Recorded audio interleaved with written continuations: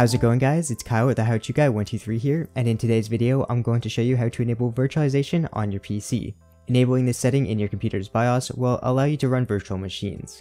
First, let's try running a virtual machine with virtualization turned off, and let's see what happens. The hypervisor that I'm going to use in this video as an example is called Oracle VirtualBox. It's my favorite hypervisor, and I've been using it for a few years now, and it suits my needs pretty well. But there's a whole bunch of hypervisors you can use, like VMware Player, QEMU, or even Windows Hyper-V, which is included with Windows Pro. But anyways, I'm going to try and run this Windows 10 virtual machine that I have here in VirtualBox. So I'm going to go ahead and click on the Start button. And VirtualBox is going to attempt to launch our virtual machine, but then it just crashes, and we get this error box here. Fail to open a session for the virtual machine Windows 10 2022. And if we click on the details here, we can see we get this error.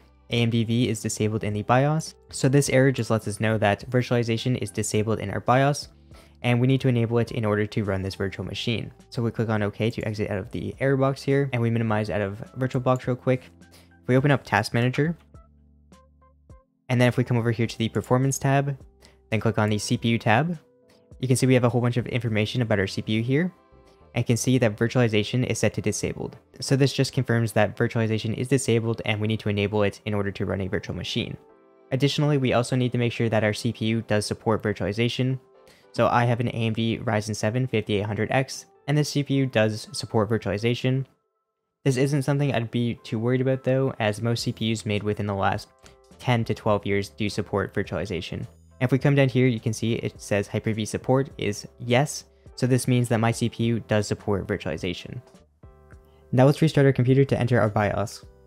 There are two ways that we can enter the BIOS. The first of which is to press the dedicated BIOS key on the boot screen when your computer is starting up. In my case, I can just press the delete key on my keyboard when my computer is booting up and set the MSI boot screen, and that will take me to my BIOS. The second method to enter the BIOS is through Windows. Simply click on the Start menu, then click on the Power button. Then hold down Shift on your keyboard and press Restart. After a few seconds, you'll be brought to a menu screen. Just click on Troubleshoot, Advanced Options, then UEFI Firmware Settings. Next, click Restart. Your computer will then restart and it'll boot directly to the BIOS. Now that we're in the BIOS, we're going to want to look around for our virtualization setting. This part might be a little bit different because not all computers have the same BIOS, so the method for enabling virtualization might differ from one computer to the next, but I'll try and walk you through this as generally as I can. In my case, I have an AMD Ryzen CPU and an MSI motherboard, so my virtualization setting is located in Advanced Settings, Overclock Settings, and Advanced CPU Configuration. The virtualization setting for AMD Ryzen CPUs is called SVM mode, and we're going to want to enable it. So your virtualization setting might have a different name. For example, it might simply just be called Virtualization, Virtualization Technology, AMD-V, or if you have an Intel CPU, it might be called Intel-vt or Intel Virtualization Technology. Otherwise, once you've enabled virtualization, go ahead and exit the BIOS while saving changes. And now that we're back in Windows, we can real quick come back here to Task Manager, and under Performance and CPU, you can now see that virtualization is set to enabled. So now if we open up VirtualBox, and we try running this Windows 10 virtual machine again, I'm going to go ahead and click on Start. VirtualBox is going to attempt to launch our virtual machine, and now it's booting into Windows.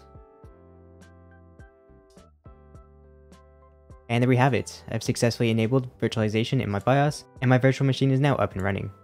Anyways, that brings us to the end of the tutorial. If this video helped, please leave a like. If it didn't, leave a dislike. If you have any questions or comments, leave them down in the comment section below, and I'll try my best to help you guys out.